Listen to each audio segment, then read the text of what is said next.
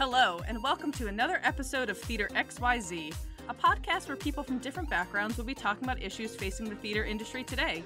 We're your hosts, Bailey Sheehan, Dom Ocampo, and Matt Faragasso. We'd like to welcome you to our show, and before we get started, we'd like to take this opportunity to respectfully acknowledge that we are hosting this land from the traditional lands of the Lenni people who have stewarded this land for generations. Today, the Z joining us is Dom Ocampo. Did I get that right? Ocampo? Yeah. Okay. A current student here at Lehigh University. And the topic we'll be discussing today is whether or not theaters have an obligation to address social justice issues. We'd like to acknowledge that we're all here to learn and discuss, and that as people, we can grow and our opinions can change. Nicole Brewer, an anti-racist theater educator, put it perfectly when she said the following: "We must recognize that we are both learning and unlearning, and while we are doing that, we are going to create harm. So, giving ourselves the grace that allows ourselves to speak in draft, and knowing that that does not define who we are, that it is not the final version of ourselves. This is really important towards forgiveness and building our shame resilience and being able to show up and do this work." So we've been doing this podcast for a little bit, and at the end of last semester, we received some really great feedback that people wish they knew the backgrounds of the people talking about these different issues, just to see where we're coming from. So I'll start. This is Bailey here, Bailey's voice. I am a 28-year-old, not quite straight, cisgender white woman, and I use she, her pronouns. I am Matt. This is Matt's voice. I am a 34-year-old straight cisgender white male, and I use he, him, his.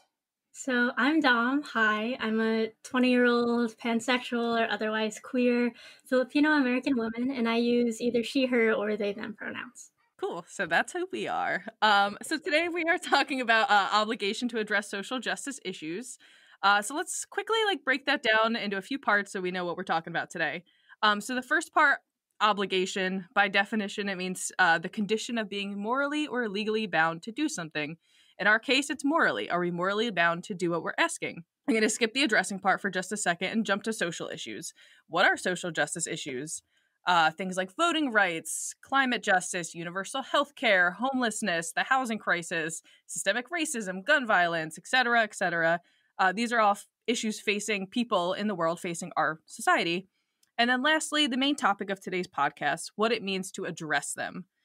People and individuals, they can address these issues by reading, educating themselves, donating to causes, volunteering, getting involved with local politics, using their platform to bring these to the forefront of other people's minds.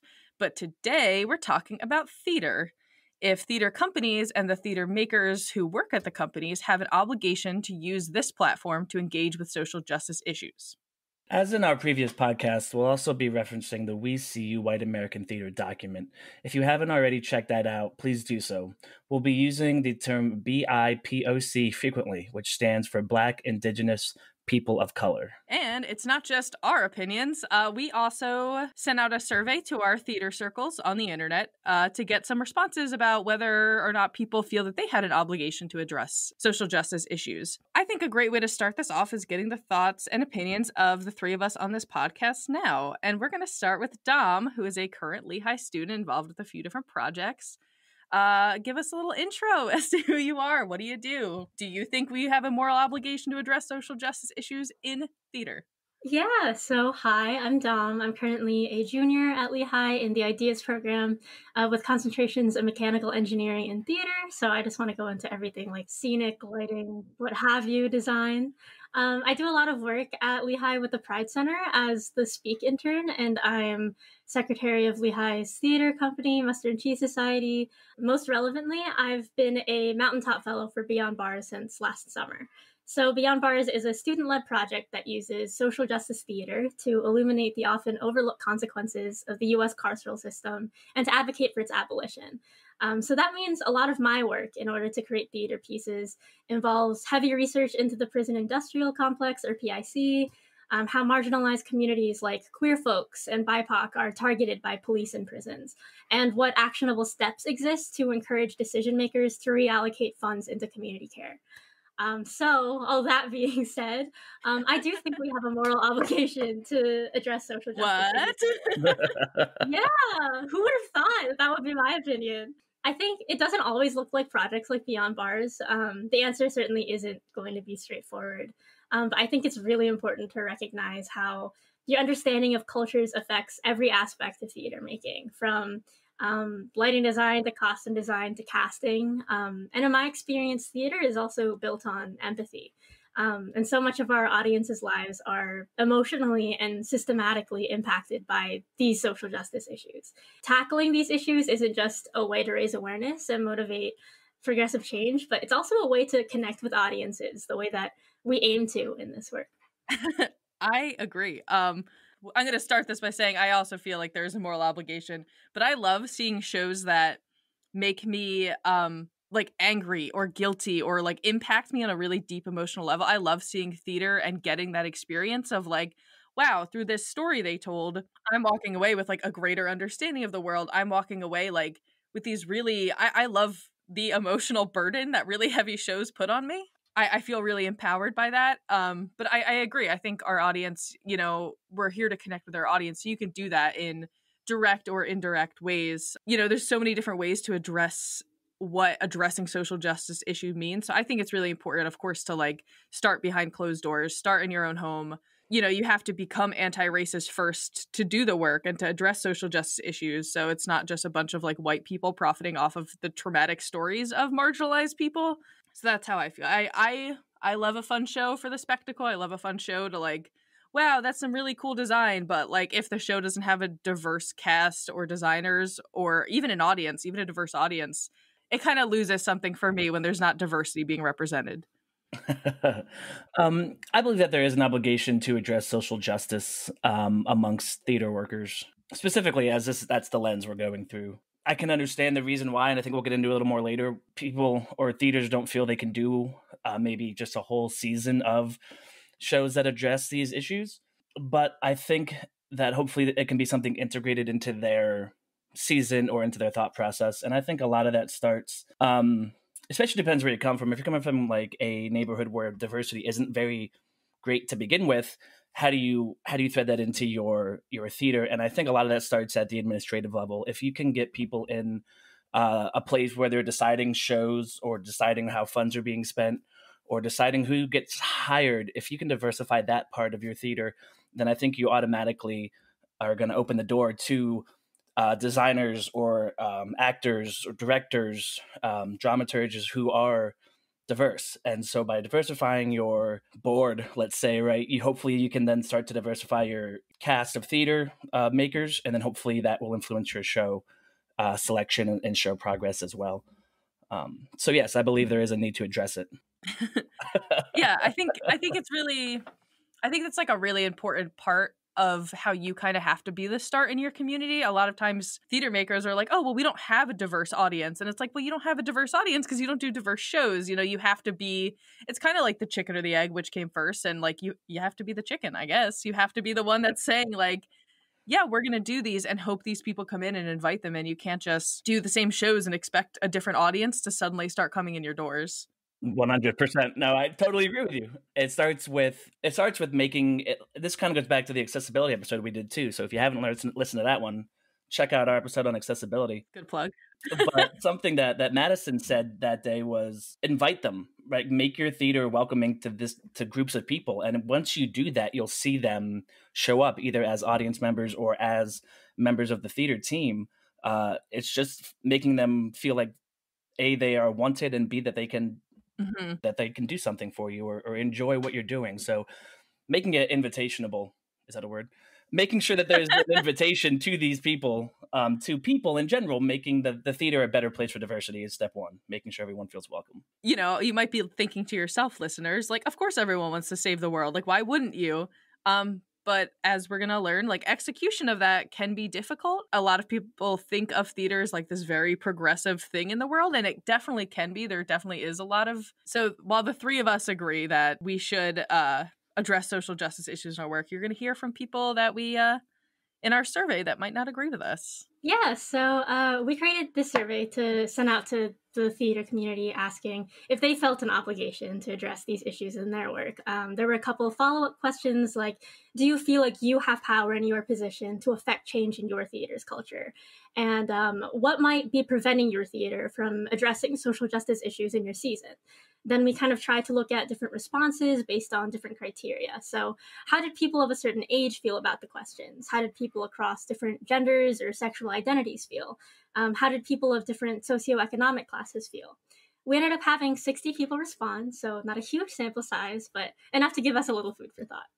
So I'd like to read a couple standout quotes from people when we asked the question, do you as an individual theater maker feel you have an obligation to address social justice issues? Why or why not? One person said, no. While there certainly is a need for some theater to address social justice issues, I do not feel like every production must do this. There is value in escapism that production teams often overlook, and it is our job as theater makers to create art for everyone. Social justice issues are very complex, and if a company only produces work with social justice tones, they are bound to alienate their audience. There was another quote that we got as well. Here's one for you.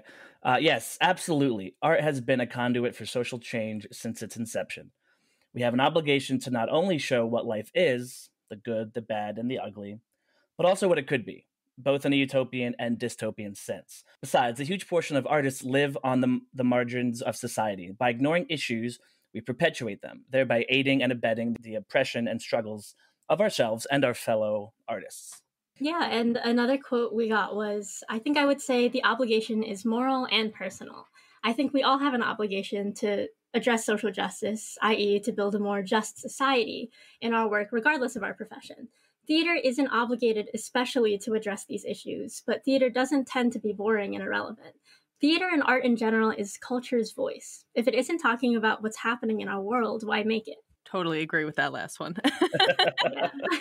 One of the last questions we asked was if people felt comfortable, if they could give us their age, their gender, sexual orientation, ability status, things like that. We tried to get a whole bunch of identities just so we can kind of look to see if there was anything similar, anything different. So I looked at gender identities. We had mostly people who were women identifying, slightly less male identifying people, and a small handful of non-binary or genderqueer people. And here's what I found. Of all of the people who gave us a gender identity, 93% of people felt they did have an obligation to address social justice issues in their work. And that was pretty even across the board between women, men, and non-binary people. But here's where it gets a little interesting. There was a few big differences between the gender identities.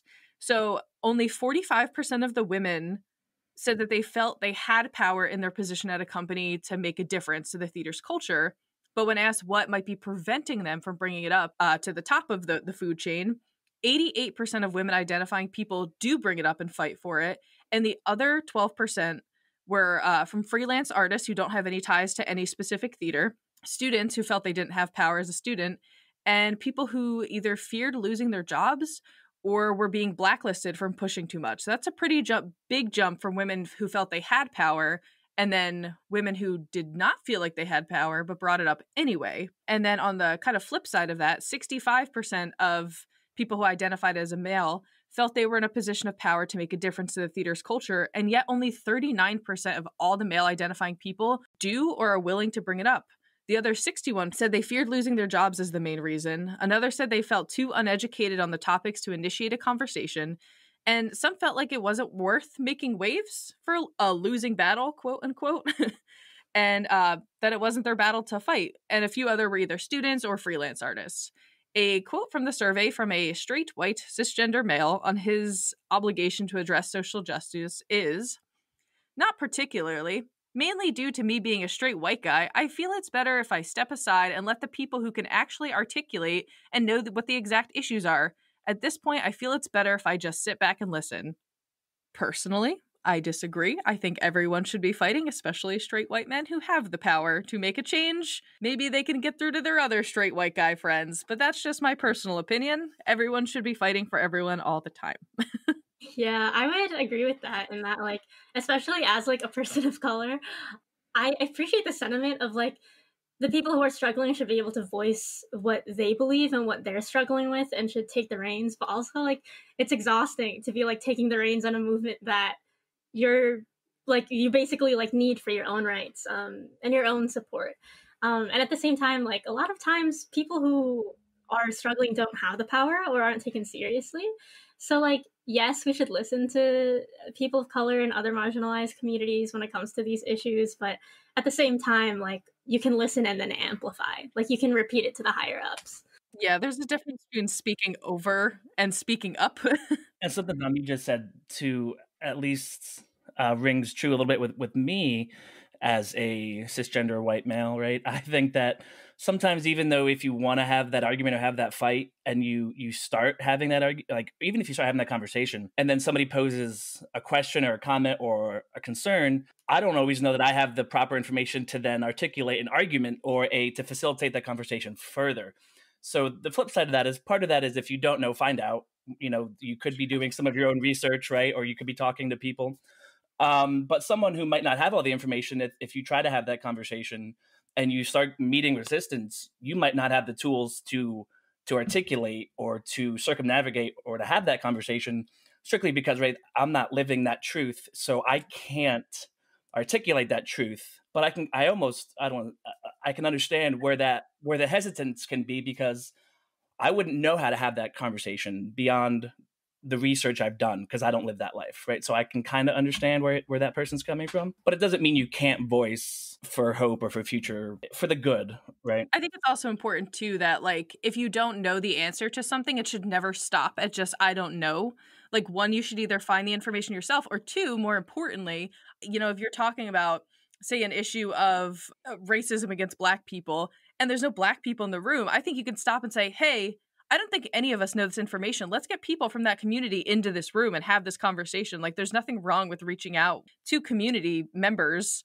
Of course, you know, if you're trying to do the least amount of harm, that should be step one, is getting them in the room, actually hearing what they have to say. So, you know, obviously letting these people speak for themselves. And if that's you as a white man using your power to get these people into the room and get quotes and get information, I think that's important. I don't think the answer, I think it's the answer to sit back and listen is great, if that is sitting back and listening to the people in those communities. But if it's just sitting back and listening, not enough, bro. Oh, 100%. And one of the answers I've always respected about teachers or people who, you know, martial arts education, you know what, that's a great question. I don't know the answer. I'll go find out, or here's some information to go do your own research, as opposed to just like either A, making something up, or B, dismissing it, right? I think the best is just, I don't know, I'll find out, or here's how we can find out together. On that note, as we were talking about, you know, bringing the right people in the room, I looked on the survey into how people of color felt versus what white people felt. This was particularly tough because about a sixth of the participants did not disclose their race, but I definitely still found some resounding trends. So, for example, while around 78% of people of color said they felt individual responsibility for social justice work in theater, a resounding 92.5% of white folks did. And I wonder if this is a result of white guilt or fragility, or simply just racial awareness, as the 2020 uprisings and Black Lives Matter have created a very narrow focus on the BIPOC experience we've never really seen before. And as an Asian woman myself, I wonder if the people of color respondents might just feel like exhaustion, like I was talking about before, since like BIPOC are constantly fighting something, and that's totally valid. I also found that around 22% of people of color said they felt their theater company is adequately engaged in social justice, while white folks were a little more positive at 25%. Nearly 90% of people of color were familiar with the We See You White American Theater document, while only 73% of white people were. So I think maybe this difference in attitude can be attributed to POC's lived-in experiences and generally a more complex understanding of what's going on with people of color in the theater world. But most exciting, I think, was that nearly 93% of white participants responded with a strong yes to social justice in children's theater, and 100% of people of color did. I didn't realize there was such a passion for it across the board, and I know there was very little of a sample size for people of color to be like, oh my God, 100%. But that's still exciting, I think. Yeah, all of the answers, we'll talk about children's theater a little bit later in the podcast, but the whole thing surrounding children's theater, like the research we found and the survey results were like very surprising. We did not expect people to be so hyped about children's theater addressing social justice issues, and they were. So speaking of children, Matt, age. You studied age. You like that segue? For half a minute, I was like, "Oh man, okay." So I broke down the survey respondents in generations across the board. So 42 out of the 60 respondents that we had said that they work for a theater company that does address social justice on some level. So I think that's good. 30 out of the 45 respondents from Gen X and Gen Y said their company isn't doing enough to address social justice, but most of those respondents stressed the word enough. They were like, how do you define what's enough? But almost half of the respondents said they felt like they had the power to influence change at their theater. 13 out of 26 Gen Y said they felt like they could have the power, which was huge to me. I think a Gen Y, half of that said that they're in a position of power or in a position in their company to make a change. And that was encouraging to me that there was such a young demographic that felt that they had the position to make. I'm surprised that half change. the respondents said they felt they had power. Interesting. Yeah, 100%. How many were older? How many were boomers? 6 of them? I think we had 6 boomers. Yep. The cool thing to me was all 6 of our respondents, now maybe it's because they work in theater, had all heard of the We See You White American Theater document, which surprised me a little bit because I had talked to other people in that age demographic who had never heard of it. So the fact that all 6 of our responders said they had. I feel like a couple years ago, and I feel like, I'm 28. I'm not like a spring chicken, but I'm pretty new to like in my career. I graduated college in 2015, so not that long ago. It's just interesting that a lot of people in my age range feel like they have power to change and that they are trying to enact change at their company. That's really interesting. And part of me wonders if that's a direct correlation to the industry. I wonder if we pulled 60 people in like an engineering corporation, we had the same amount of Generation Yers, if half of them would feel they were in a position to change the culture of a business. I wonder if some of that relies on the fact that it is theater, and I think theater is one of, like, in general, tends to be pretty progressive. I think at least in theater, people give you have a voice because it is such a collaborative effort and it's a whole team thing. And again, theater tends to be pretty progressive. So I wonder if that skews, maybe isn't the right word, but if that changes the percentage as opposed to like the same age demographic in a different work setting. Yeah. I also think there's less steps to the top, like from my position as like resident props master to artistic director, like there's not that many steps in between, like it's usually just like production manager, artistic director. So I think that might kind of lend itself to that there's like less of a disconnect. You usually see the person in charge a lot more frequently than like you might see like the CEO of a building or like the president of a college. So maybe in that way, because it's just a smaller group of people. Interesting. That's true. Yeah, and that brings me back to something David Holcomb said. If you haven't listened to our episode on work-life balance or the encore episode that follows that up, my job is to plug all the episodes today. I've gotten 3. Okay, so something that David Holcomb said in the interview with him was he knows that some of his students are leaving the university and going into the world and enacting change almost immediately because that's what they're used to, right? They're used to what they're doing at college, and then they go to a place of business and say, that's not what I'm used to. I'm used to this, and it works. And they're, 2 or 3 years out of college, they're already changing the system because of the way they were educated to change the system. That just was an interesting correlation to me that he said, I teach them this way, they go and do it. And that half of our Ys said, I feel like I have the power to do what I've been taught, basically, and how to change. I'm here for the Zoomer. I'm here for the Z generation. I love the way that they get things done. It like cracks me up. Like the whole TikTok taking over like the Donald Trump rallies and buying all the tickets so that it was empty. But effective. Like it's a very effective way to be like, I didn't really have to do much work. I just made a TikTok and now like enacted this huge change. I love that. So as a Z, Dom, how do you feel about like how your generation is going to like affect the world moving forward? I'm constantly impressed by my generation and how passionate a lot of us are. I think especially because of the time and the place that a lot of Gen Zers, especially in America, were born and like started to form their own opinions. We've seen a lot of like crazy stuff. We've seen a lot of really intense stuff that like makes the history books. And I think especially because we were raised in the age of technology and we have so much more access, I think, to education online and to reaching the people that make the decisions.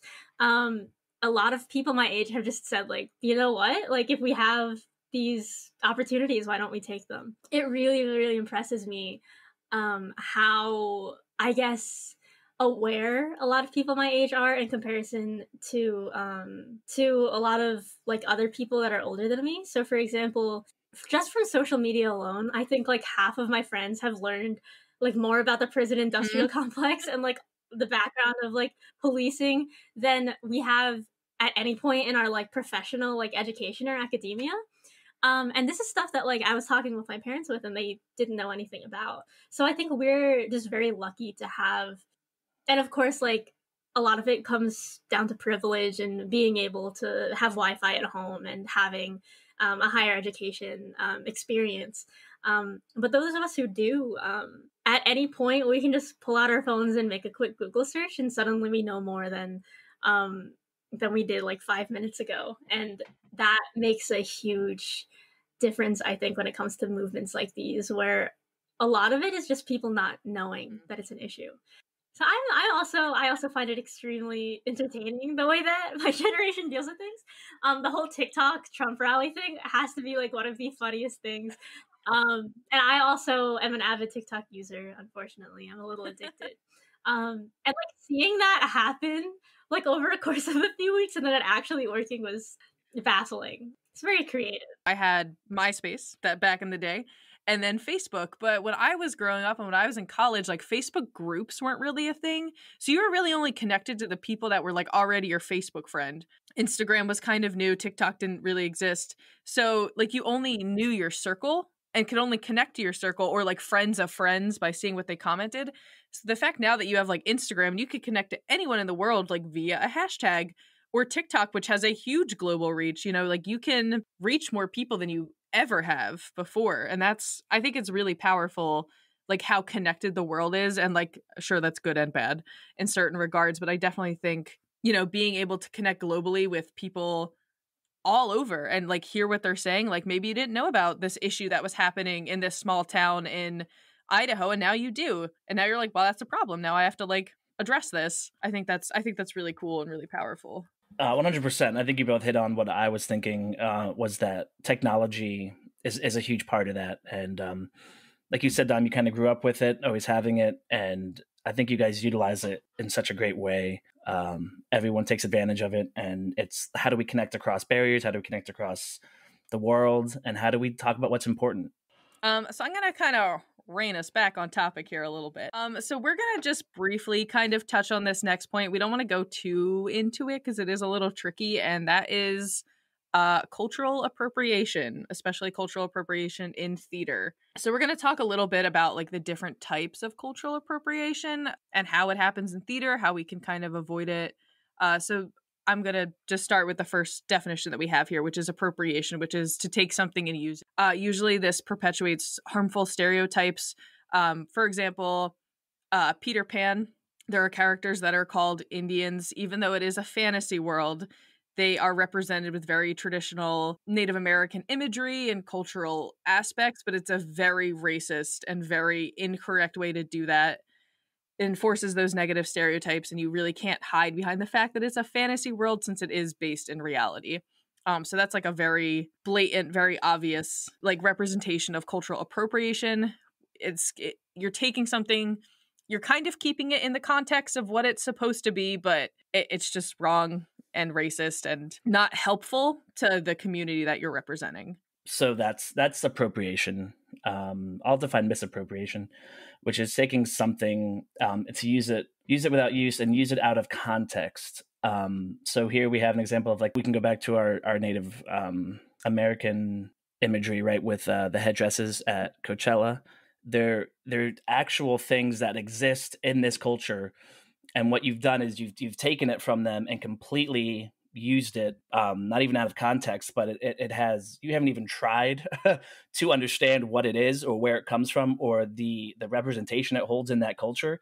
You see it or you hear it and you take it and you make it whatever you want it to be. And so that's misappropriation of something that a culture has. I can define whitewashing, which has come more into the public's eye recently. Whitewashing is casting white actors as characters who are non-white or of an indeterminate race. For some examples, this happens a lot in opera. For example, Madame Butterfly and Miss Saigon, which both have female Asian protagonists. Also, a lot of white Aladdins get cast, and you can make the argument that, like, oh, this is like a fictitious world like you do with Peter Pan, but it's also like based within like a very specific cultural community. So it's just disrespectful and happens quite often. An example that I'll also provide here, my high school, I went to a very white private school, but we had a huge theater community and a huge like musical draw. So every year we did a musical. And one year they decided to do, my junior year, Anything Goes.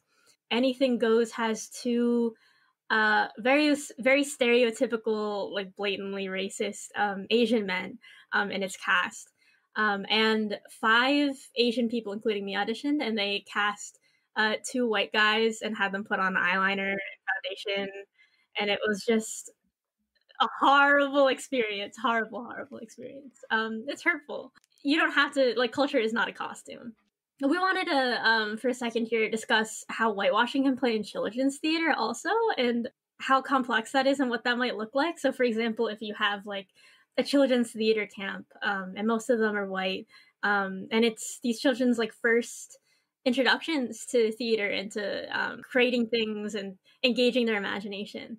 What do you do when children want to do and put on a show like Mulan or Aladdin? It's complicated. When I was in high school, I worked a kids summer camp and we did Mulan, and a lot of it came up, of like how much, like how true do we have to like stick to it if the whole point is like Disney theater, so like our set had a lot of like traditional Chinese architecture in it, and the costuming had a lot of I would not say historically accurate, but like Chinese-ish adjacent on the low budget that we had costumes.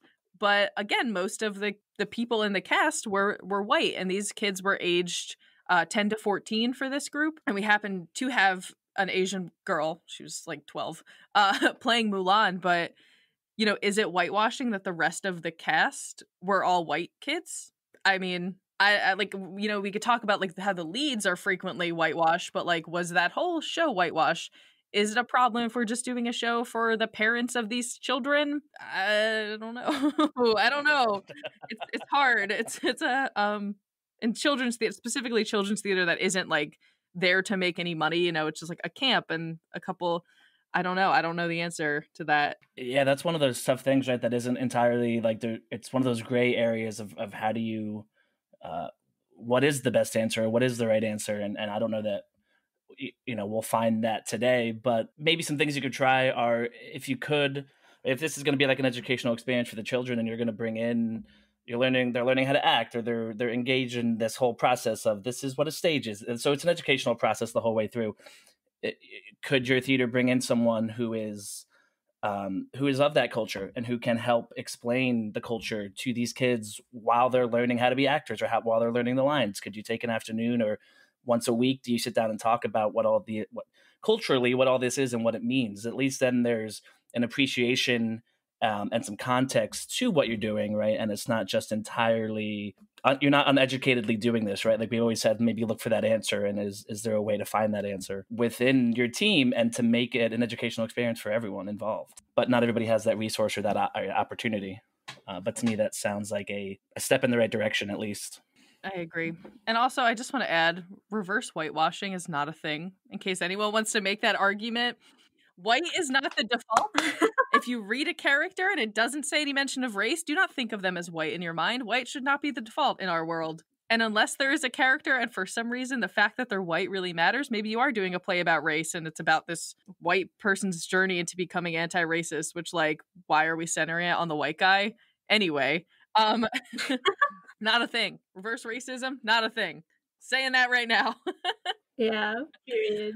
So that kind of brings us to the more positive parts of in the cultural appropriation conversation, and that's appreciation, which is like recognition and enjoyment about the qualities of a culture. A lot of this, you know, maybe you're invited into a cultural celebration and you're there. If you go to say your town has like a Mexican American fair and there's lots of food, go there, enjoy the food. You're being invited into that space, and that's not appropriating to like eat tacos, you know?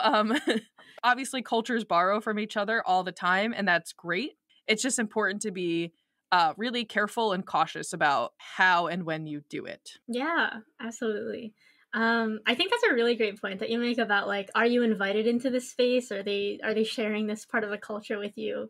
And it's okay to ask also, and ask questions and do the research if you're interested in a part of somebody's culture, and you want to know if you can partake in it, or especially when it comes to not even just in theater, but with like spiritual practices, for example. Example of that would be smudging from the Native American community. A lot of people love the concept of like cleansing the household with white sage and Palo Santo, and all that kind of stuff. But then you look into the cultural meaning of that for Native American communities and how damaging it can be even financially, with like buying Palo Santo and white sage, and how their farms are not able to grow it at the rate that it's being asked for from these communities that aren't theirs. So it's important to recognize, I don't want to say especially in theater, but in anything, how best you can respect and support a culture without damaging it or mangling it into something that it isn't. Yeah, I agree. And I feel like a lot of this, obviously, if you're not sure, like ask someone. But I think one of the arguments I've kind of seen going around about cultural appropriation is like, is something meant for public consumption? You know, like, is it culturally appropriative to like listen to rap music, which is like historically a huge part of Black culture? Like, no, this was designed for like a lot of people. It was designed for the public to hear it. Therefore, it's okay. If something you just said, like if it's sacred or religious, war bonnets, which is the feathered headdresses that you see at Coachella, those are a very sacred item of regalia for those people, and you're taking this very sacred item and like wearing it out and about, super disrespectful. And then I think another thing, have they been discriminated against, or are they still being discriminated against for having this? Like the example of dreadlocks. There are still people that are told that they can't go to their high school prom because they have dreadlocks and they have to cut them off, and like, you know, they can't find a job, or they're still getting discriminated that their hair is dirty, which is not true. So you're taking, especially when white people have dreadlocks, you're taking this hairstyle that people are still facing discrimination against, and you're just wearing it out and about, and you have your white privilege to like back you up on it. And then also, if you listen to our Cassie Johnson episode, Tuck Your Roll, Matt, Yeah, you did. you know, she talks about the Hip Hop Theater Festival with Danny Hawk, and how she was very hesitant that a white man was doing hip hop and organizing hip hop and doing these things, but they had that lived experience that defines that culture of hip hop culture. So that's really important. If you don't have that lived experience, it's not for you.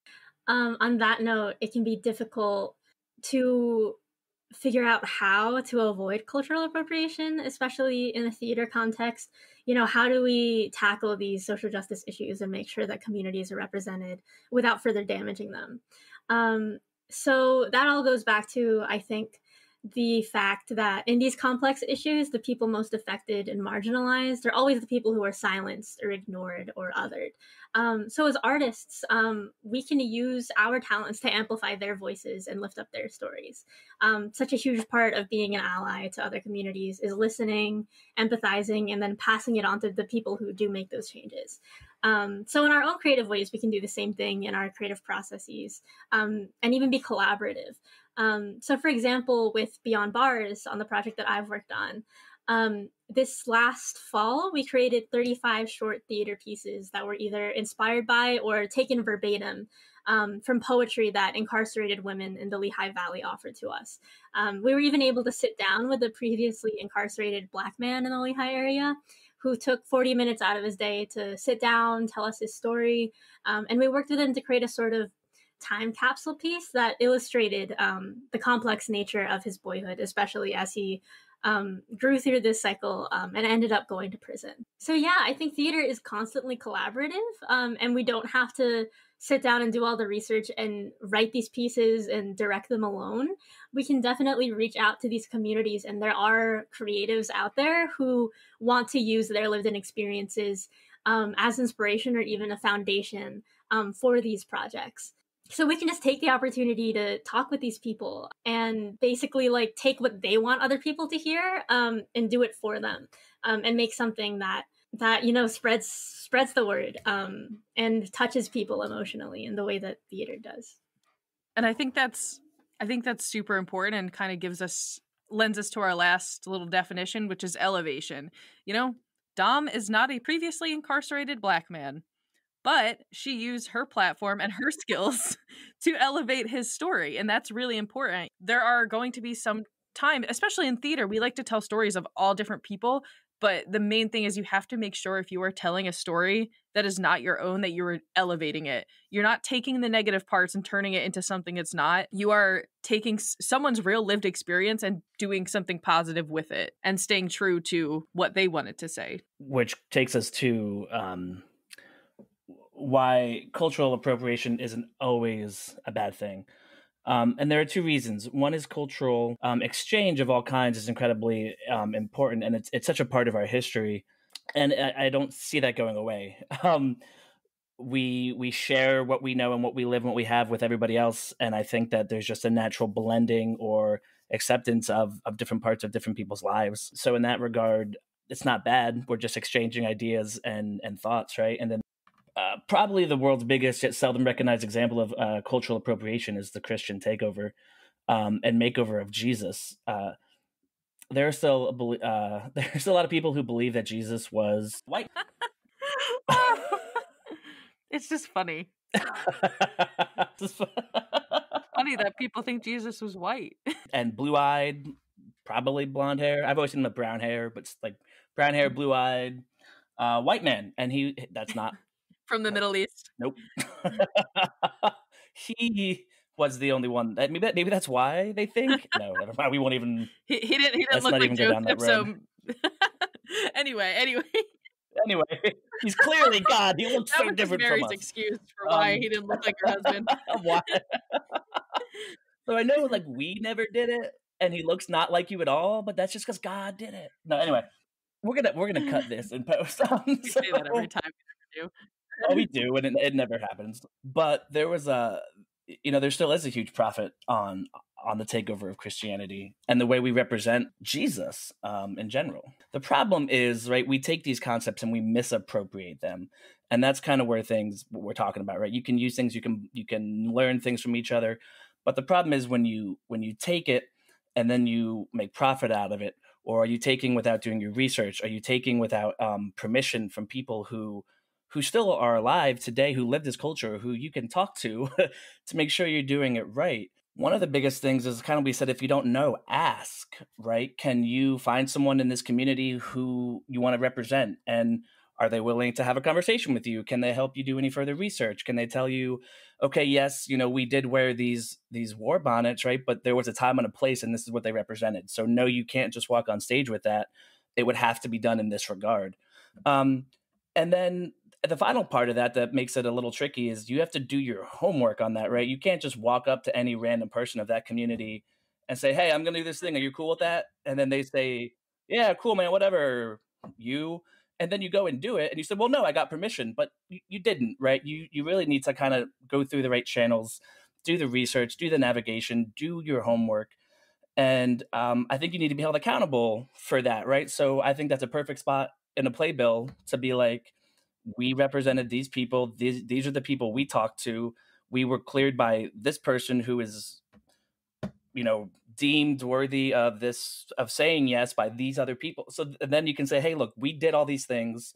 And if we're still wrong, we apologize. But look at what we tried to do the steps and do the homework to do it the right way.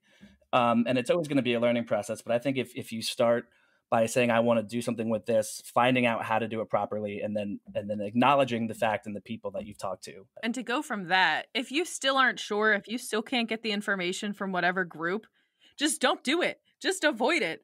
If you are thinking about doing a play, but you're not sure how to do that, there are millions of other plays in the world. It is so easy to avoid it if you aren't completely sure of how to do it in a respectful manner. It's so much better to just pivot than to do something wrong, and maybe add that show to your season next year, so you have a whole year to be informed about it.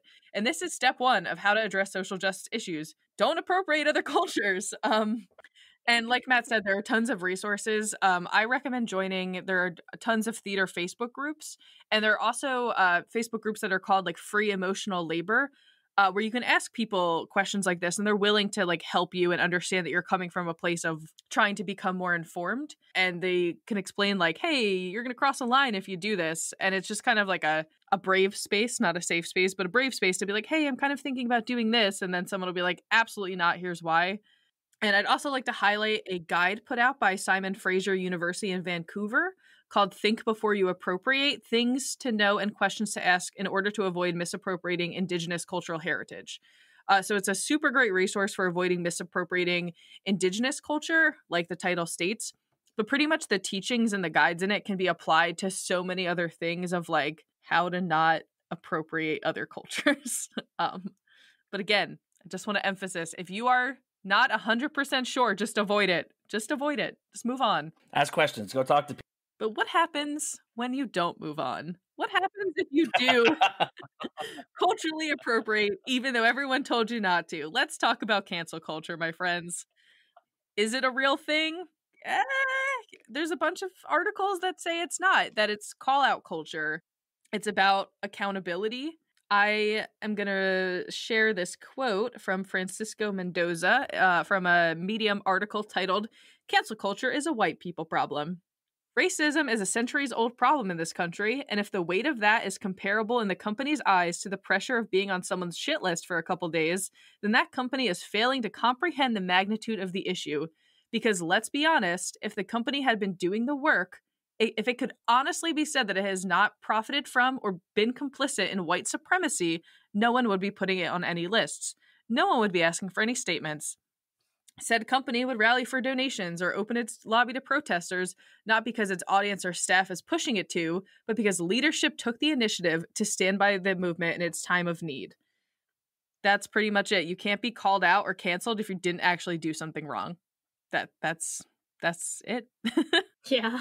I think that the other side of that is, if you aren't and someone calls you out on it, how are you making amends for that? Are you simply removing that one article and now you're okay, good, it's gone and all is well and done? Or are you actively making a progressive movement toward diversifying your company or yourself or your whatever the issue is? I don't think it's good enough to just say to delete it and forget about it, or say, oh, we made a mistake, but then keep making that mistake. They're calling you out, and it gives you a chance to either A, get on board, or B, not. But then if you get canceled, that's not their fault, that's yours for having something pointed out to you and then totally ignoring or trying to do better the next time. I think that's where the idea of accountability comes in. You don't get completely canceled unless, like Bailey said, you've clearly done the wrong thing and you don't want to provide reparations or educate yourself on how to pivot and how to make it better for those people. I think it looks different when we're talking in theater terms and on business terms versus when we're talking about the individual person. So when we're talking about the individual person, there's that whole idea of we should shift from cancel culture and call out culture to calling people in, and the idea that we should be patient and meet people where they are and understand that not everybody is as educated on certain social justice issues as we are, and give them the opportunity to learn from their mistakes and move forward with a different light on things. But this looks different when we're talking about businesses because they're profiting off of these mistakes. And when businesses are worried about what it'll look like for their brand for doing the right thing and are not responding to the protests or the concerns in a way that validates the struggle of the people who are bringing it to their attention, like we, at least in my opinion, we do not owe businesses the empathy that we often do with individuals who make these mistakes. And at the same time, a lot of the times it's like these companies will come out with statements or be like, we're so sorry, and this is how we might want to move forward, and be like, we made a mistake, blah, blah, blah. But if that's it, and they don't make any changes to their theater company's model, like what does that really say about how they value these social justice issues in these communities? And through all of that, like these communities don't owe it to them to forgive them and keep giving them their money. They don't, nobody owes anybody forgiveness in these situations. So I guess all of that's to say, like, if you get canceled, you get canceled. What are you going to do? I don't think we necessarily need to erase a lot of the problematic, art or TV shows or movies in our past. I think it's important to not erase them, but to change the light on them.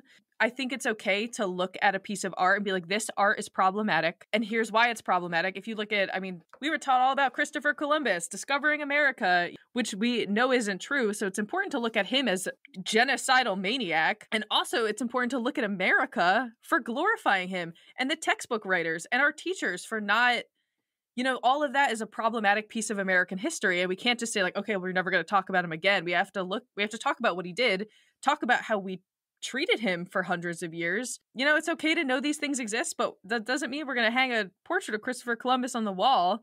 I also want to say real quick, what is that quote about, like, if you don't speak up, you're siding with the oppressor?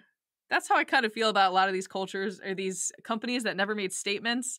By not making a statement, you're already siding with the people in power. Just back to your history, the history thing is, I think that's entirely on point. If there's a saying, those who forget history are doomed to repeat it. There were a lot of awful things done in the past. And if we just completely clear them off of existence, then you won't ever learn or be reminded that that's a thing that happened. And by the way, it's preventable. Like we can overcome these things, especially if you see it, if you can start lining things up, like this was how this started, this wasn't right, or this is how Christopher Columbus was treated, let's avoid that in the future.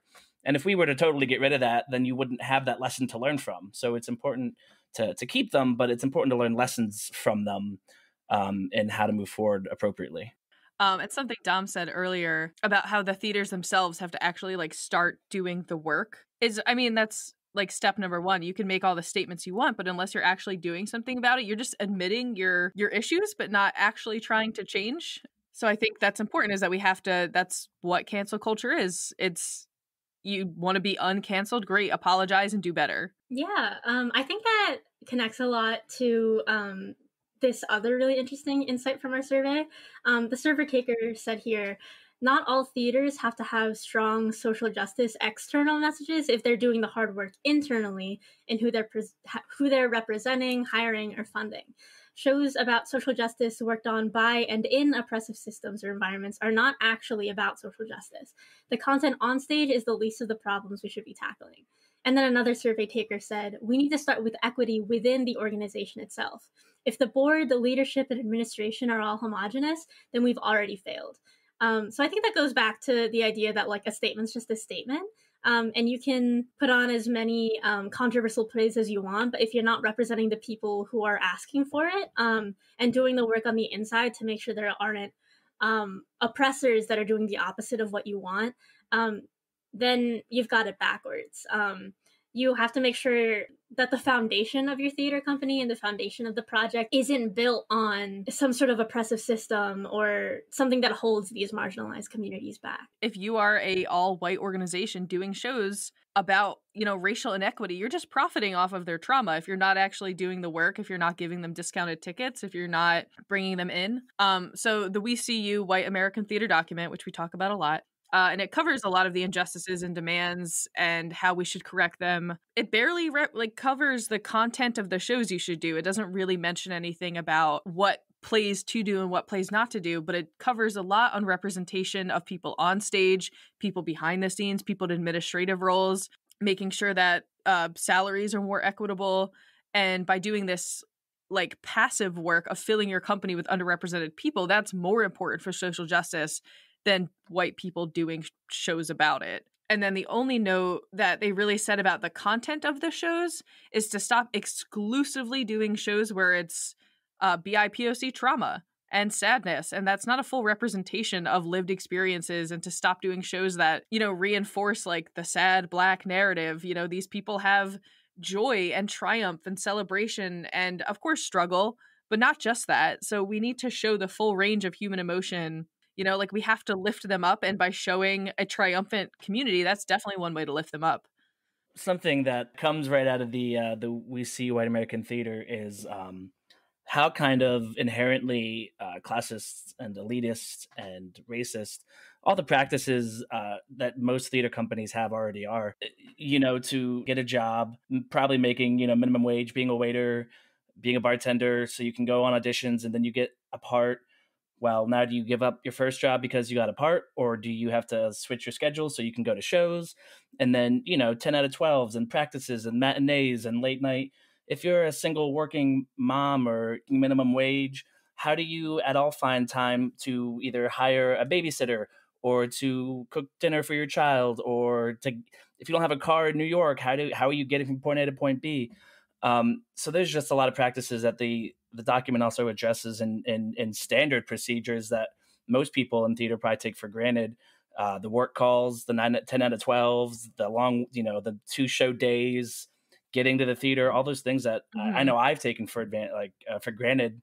I've never had any of those problems, but when you sit and look at it, you're like, if I didn't have money, how am I supposed to then go on auditions? And if I can't go on auditions, how am I going to get a job? And if I don't have money, how am I going to get a babysitter? And all these problems that just affect a large part of the people that kind of goes unseen, but I think was a great place to bring up some of these practices that inherently are just sort of A, bad for people, and B, make it harder for marginalized people to be part of theater. It's the foundation of theater culture itself. It's everything that theater is currently built on is inherently racist, which I had, as a white person who works in theater, I had no idea that all of these things until the We See You What document. I'm so grateful that they put that document out, because it is every part of it. They always say, here's how to elevate people. Here's how you're keeping people down. The obligation to address social justice issues, it has to come from inside the house first. It has to start with filling your theater with a diverse group of people. I'm making a lot of declarative statements this episode, and I stand by all of them. So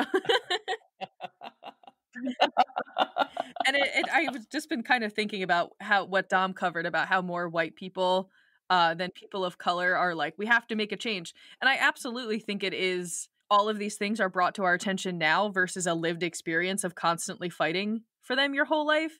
All of a sudden, I was made aware to all these issues, and I'm like, oh my God, these are horrible issues.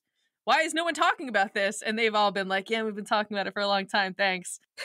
You're not alone. I'm very thankful for the education that the Black Lives Matter movement has taught me. I'm sorry that it took this long and that it's still taking this long. But so it kind of seems like a lot of the heat and urgency from the Black Lives Matter movement has kind of been overshadowed by COVID, which is another really unfortunate circumstance that we are in. But is there a way to champion both? Is there a way to have concern for both things at the same time and kind of fight for both things in theater? A lot of the studies that are coming out are showing how Black people, Native American people, Latino and Hispanic people are at a higher risk of COVID. And a lot of people in marginalized communities, which are already disadvantaged, are going to be disadvantaged first. And if we don't take care of our disadvantaged communities, whether it be people with disabilities, homeless populations, Black people, Asian people, immigrants, They won't be able to show up to participate in theater when we do return to a typical performance season, whether it's due to health issues, losing their income, losing their homes, whatever the reason is. A lot of people aren't going to be able to return to theater when this is all over, that quote we keep hearing. And, personally, in my own life, I felt the tension between the two. am a very paranoid COVID person. I'm always, always, always, always wearing a mask, constantly 6 feet away. I am always staying at home. But I did go to Black Lives Matter's protests during the summer because to me, showing up was too important not to, that the risk of getting COVID outside at a protest was less of a risk than not showing up for the Black community and not being one of those people that's saying, hey, we see what you're doing and we're not okay with it. I think there is a place for both working on theaters reopening for COVID and adjusting for COVID and fulfilling the We See You What demands. Yeah, I totally agree. I think what you were saying about how marginalized communities are the first to be disenfranchised because of COVID, I think one of the most important points that theater companies are going to have to remember moving forward is that these social justice issues and COVID are intrinsically connected. So yes, we're worried about making sure that theaters are COVID safe and how to financially recover, and how how we're going to move forward working on different projects, and making theater accessible in circumstances like these. But at the same time, it's so hard for, imagine white theater companies, majority white theater companies, to consider how they can continue to profit within COVID times. But then when we think about what Black and brown theater projects look like, or otherwise controversial or social justice projects look like under COVID circumstances, those are even further pushed to the side because of this. So I think that there can be a healthy balance in between where it's we need to make COVID theater accessible to all and for everybody involved. Maybe one of the ways that we can approach making sure that, for example, the Black Lives Matter movement isn't overshadowed by COVID is putting the marginalized people in charge of safety procedures and conversations, and just having the right people in the room when talking about this, about how specifically these measures and these plans might impact them and many of their lived-in experiences. But it's also just really, I hate the phrase we're in unprecedented times, but it really is true. There is no simple answer to how are we supposed to tackle all of these problems, and it's hard to balance, but it's so essential, especially for people of color and other communities that are in this industry right now. If you're already making all these creative pivots, it's a great time to include more people than you ever had. I think, why limit yourself to just thinking about how you're going to reopen in a way that's COVID friendly? It's time to rethink your whole system, top to bottom. I truly do think that COVID has revolutionized theater. There's so many different projects and technologies and ways people are doing theater that I definitely don't think when all this is over, we're going to go back to just doing shows the way we did. I think it's going to be shows plus all this stuff we're doing during COVID. I want to pose a question, and I don't mean to be that ignorant guy in the room, and I hope I don't come off that way. Do either one of you think that COVID might have actually helped the We See What document? Only, and the way I mean that is because there has been a great pause, right? In life in general. And I remember seeing a statement that said, the economy has always been broken. It's just kind of taken this disaster to put it in front of everyone's face. It's not, these are issues we always kind of constantly had, but we were always running from one thing to the next. We were always so busy and always so overwhelmed that we never took the time to understand or to think about other things. And now that we're kind of on this great pause, and that there was this document that came out kind of almost simultaneously, it wasn't immediately blown by. It wasn't just shelved, oh, whatever, man. And we kept going forward. There was a great stop in the economy and theater. And then there was this list of documents that said, why don't we address all these other things? And basically, like you just said, now that we're kind of here anyway, if we're going to pivot regardless, why don't we pivot with all these other things in mind? So I've always kind of been under the assumption that COVID almost kind of helped the We See You What document gain traction because there was time to sit and talk about it, and it had time to become a thing. And not that you have to answer that. It's a statement, I guess, or a question. I don't know. I did find a great quote related to that from Colorado State. It's an article titled "Activism in the Era of COVID," and it basically was saying, another way that the pandemic has changed the way people engage in activism. It dramatically changed like the shape of everyday lives. So all these people are at home more than they ever have been, either working from home or they lost their jobs. And for a lot of people, like they might have been in a place of privilege for most of their lives, and then all of a sudden they don't have a job anymore, they don't have their income anymore. The quote is, at the same time, the pandemic has also made people feel more isolated and in many ways less in control of their lives. Because the virus could make its way into anyone's home, causing a health or financial crisis, or both, more people are feeling a vulnerability that they might not be used to. People are seeking to have some say in their lives in the world. It has created the perfect storm to bring more people into activism. A lot of people like really got shaken to their core, and I feel like a lot of people even took more like political and governmental interests than they ever have, because now it's, wow, I lost my job, am I going to get paid? Wow, I didn't realize how screwed up the unemployment system was. I mean, there are some people that have been dealing with unemployment on and off their whole lives, but for some people this has never happened before to them or anyone in their family. So I do feel like this has really made a lot of people aware of their privilege in different ways. And just to follow up on that too, something that happened, that I wasn't aware of even being a thing either, was that teachers who were filing for unemployment, I think had a really hard time getting them because the government's like, no, you don't work those months anyway, so we're not going to give you support over those months. And maybe that's true. Maybe they don't necessarily work at that school or in their position, especially in theater. If you're a 3/4 employee or you're freelancing, just because it's the summer months doesn't mean they're like, summer theater is a huge thing. So you can go spend 2 or 3 months and be making money. Just because I'm unemployed and I'm a teacher or I work in an institution that usually isn't in, high gear in those 3 months doesn't mean I'm not missing out on payment somewhere else. Again, this just goes back to how screwed up everything is, and how I think it's engaged a lot more people politically and hopefully at a local level as well as a national level. How do you feel about COVID, Dom? Do you think it's like changed? I mean, Beyond Bars happened in a completely different way than it ever has, right? In a good way. I don't want to say that I'm grateful for the COVID experience, because it's clearly like traumatic and has shaken a lot of people to their core. I definitely am grateful for the creativity of people who have continued to do theater, even online during this time. I firmly believe, because before Beyond Bars, the project in general, they wrote some sort of documentary theater-inspired script and did an in-person performance. And it was very much like, here are 2 or 3 performance dates, people can come and go. There were like photos taken, but of course, like with live theater, it wasn't recorded in any way or uploaded. I think especially in terms of how social justice theater can be structured, the way that Beyond Bars happened for like my generation of it, we can say, it was completely revolutionized in the way that we did it this year.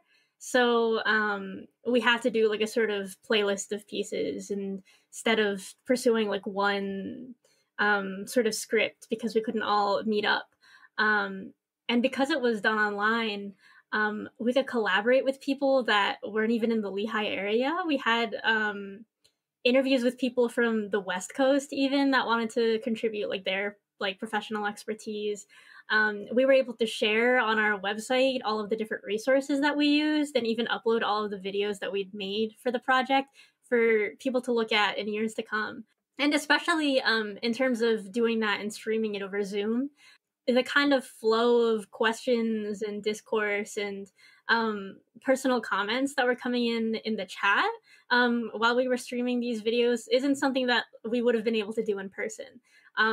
So in a way, it felt so much more effective in shedding light on the prison abolition movement in the long term, because sometimes, and I'm guilty of this, you go into like a social justice theater performance and you watch it and you're like, wow, I feel so impassioned and invested in this. And you step out and think like, I'm going to sign up and volunteer at like my local organization, or I'm going to do more like to research and stuff like that, or I'm gonna look up this link in the playbill, but then you never do.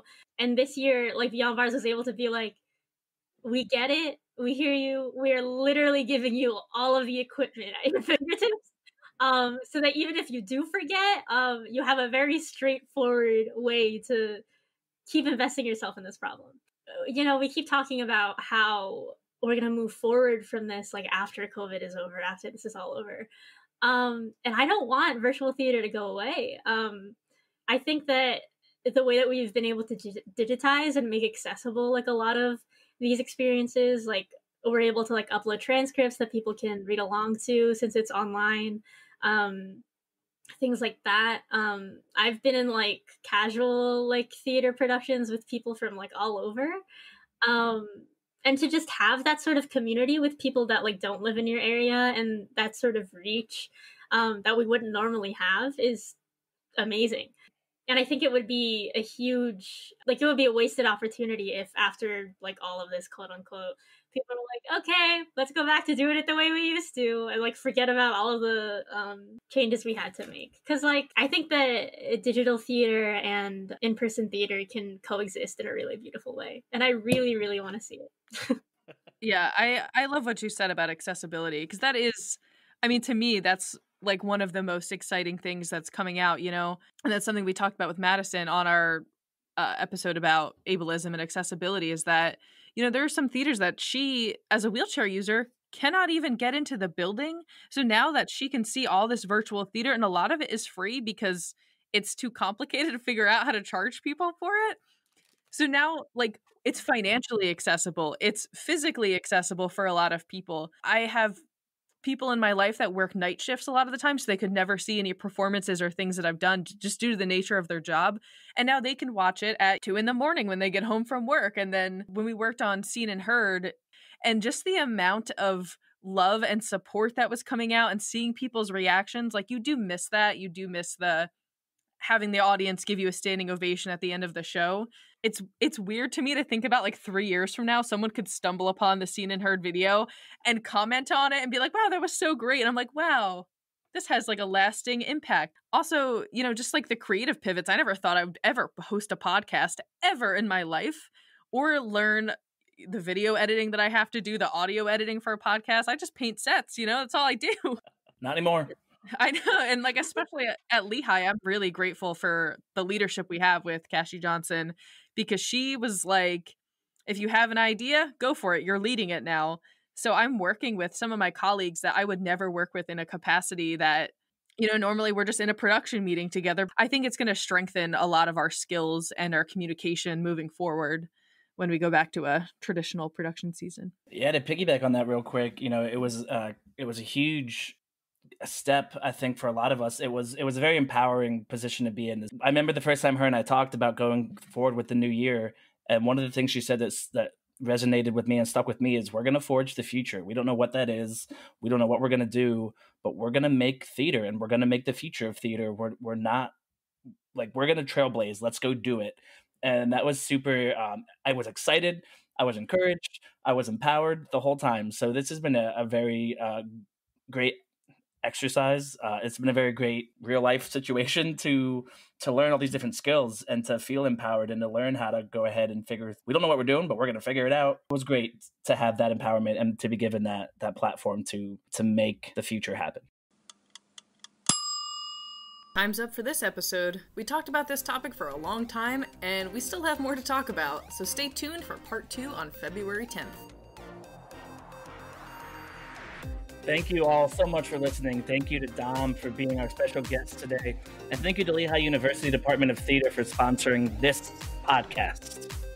Our podcast season is going to look a little different this season, so make sure you're following us on social media to be alerted when new episodes are coming out. You can follow us on Spotify, Google Podcasts, Facebook, and Instagram. Just search LU Theater, that's theater ending with an R-E, LU Theater Podcast Series, and on YouTube. All of our past episodes are available on the Lehigh University Department of Theater channel. Catch you next time.